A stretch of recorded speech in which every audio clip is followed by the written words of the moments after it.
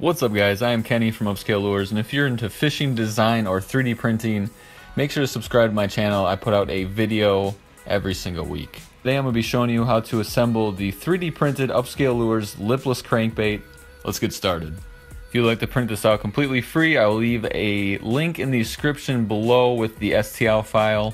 Feel free to print off as many as you like. If you have any luck on this thing, please share some photos with us. We'd love to see them. Right here I am taking off the raft with a good pair of pliers. It does seem to vary how tough it is, maybe with different filaments. Right there I'm using just a paint scraper to get the rest off.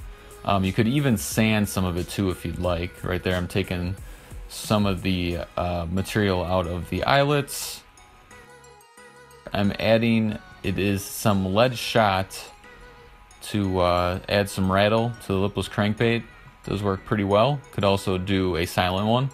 Right here I'm adding the weights. If you see, it's quantity 30, and there's that specific item number which you're going to want to get so it does fit nice and snug, and it does fit pretty well, as you can see right here.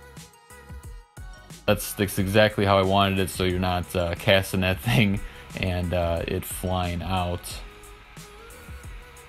Nice tight fit. And I was thinking about maybe even making a design, you know, like some end caps you could shove in there so you don't see that, but otherwise, you know, it does work just fine.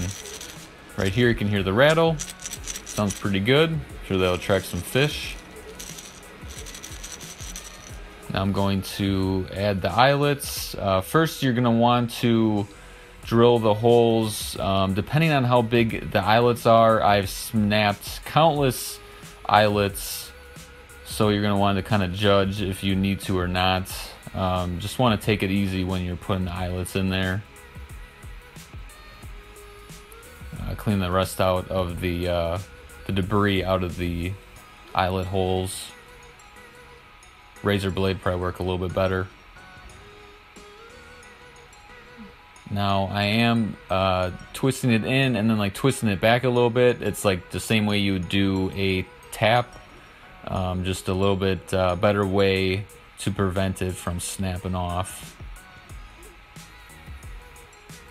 And I'm assuming longer eyelets the better so you don't have them rip out, which I haven't had a problem yet.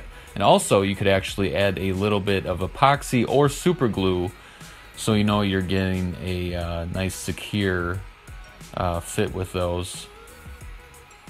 Now I will be adding the hooks and eyelets, or excuse me, the split rings. For this, you know, you could use whatever you want. You know, take it off an old lure. You know, big hooks, smaller hooks. Like on that black one, I have the red hooks on it. This blue one, I have the black hooks, and then actually on the other one, the gray one, I still have the red hooks on it. And there we go. Pretty easy to assemble, nothing too crazy, just some split rings, some weights, and that should give yourself a fully functional lipless crankbait. Like I said earlier, if you do want to print this, the STL file will be in the description page below. If you do print some up, would love to hear your feedback, good or bad, if there's any issues or if there's something you would like changed on it. It always helps us out to make these things better. So alright guys, thanks for watching. If you liked the video, make sure to like it, and I'll see you guys on the next episode.